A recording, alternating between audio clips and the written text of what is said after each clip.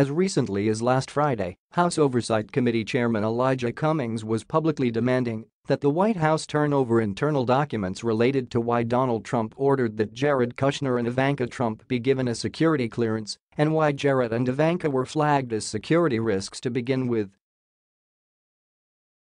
As Palmer Report loves to point out, smart investigators rarely ask for documents unless they already have at least some of the documents in question.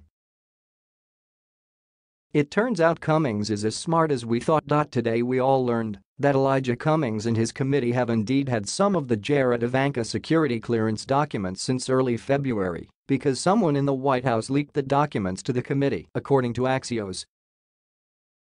Why is this so important? For one thing, it means someone in the White House really seems to resent the Trump crime family.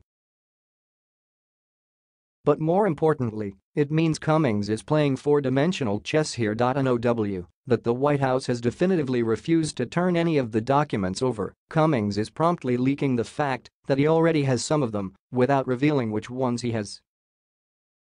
This leaves the White House with no idea what to do next. Should it just cave and turn over all the documents?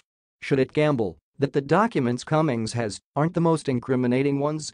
Should it run certain documents through a shredder and gamble that those aren't the ones Cummings has? Elijah Cummings can easily win a subpoena fight to get the rest of these documents simply by showing the judge the documents he does have. He's clearly playing for keeps here.